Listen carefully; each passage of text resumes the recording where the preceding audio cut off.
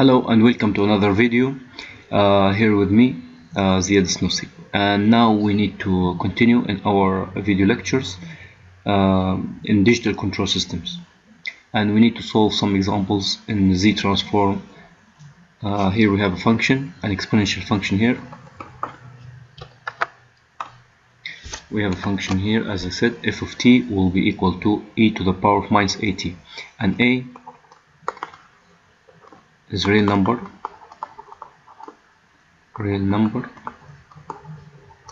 Okay, we need to find the z transform of this exponential function. We know the f of z, the equation of f of z, the general form will be equal to the summation of k equal to 0 to infinity f of k of t times z to the power of minus k, okay? So we need to, if we have f of t, it's equal to as given in this example. So f of k of t, capital T, t is sampling time here, sampling time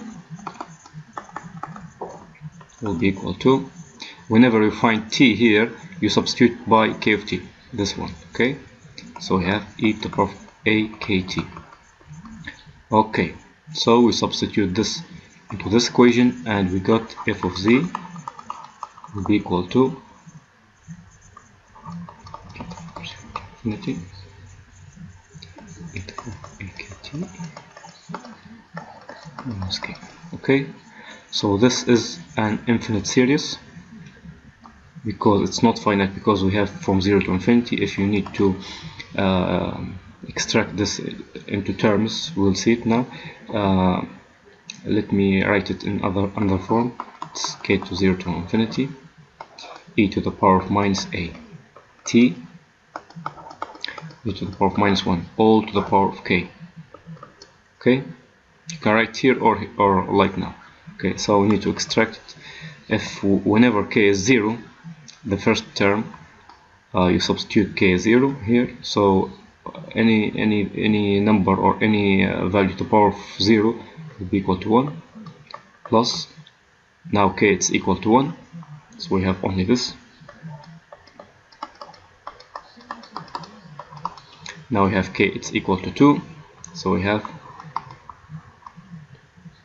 e to the power of minus 2, and the third one will be e to the power of minus 3, e to the power of minus 3, and so on. Okay, so this is an infinite series, it's not a closed form solution, so we need to find a closed form solution. This is f of z.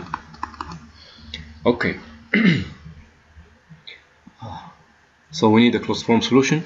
If we multiply both sides, this side, the right hand side and the left hand side, by e to the power of minus at z to the power of minus 1, this term, if we multiply this term to both the left hand side and the right hand side, times f of z,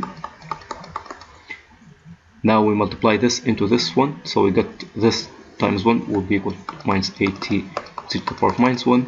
When we multiply this into this one, so we got plus e to the power of minus 2at z to the power of minus 2. When you multiply this by this, we got e to the power of minus 3at z to the power of minus 3, and so on. Okay, plus so on. Okay, so now if we subtract this equation from this equation, okay, so this let me name this equation 1 and this equation 2.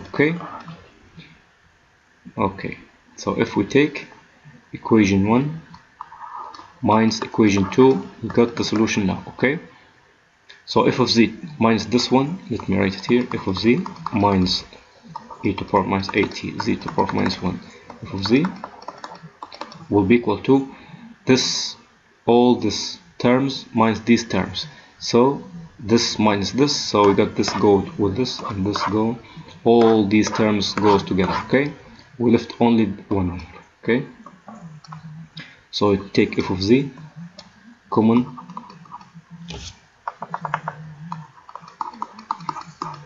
one minus e to the power of minus at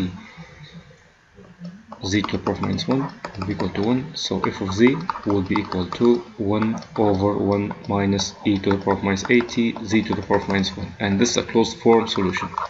Okay, so this is the z transform of this an exponential function given in this problem, which is this one, f of t e to the power of minus 80. Okay, if you needed a closed form solution like now, if you needed an infinite series like this way, you can go this or this. Okay, thank you for watching. I hope this video will be helpful for you. I hope all of you guys subscribe my channel, and if you have any a question, please leave it in the comments below. Thank you for watching. See you next time.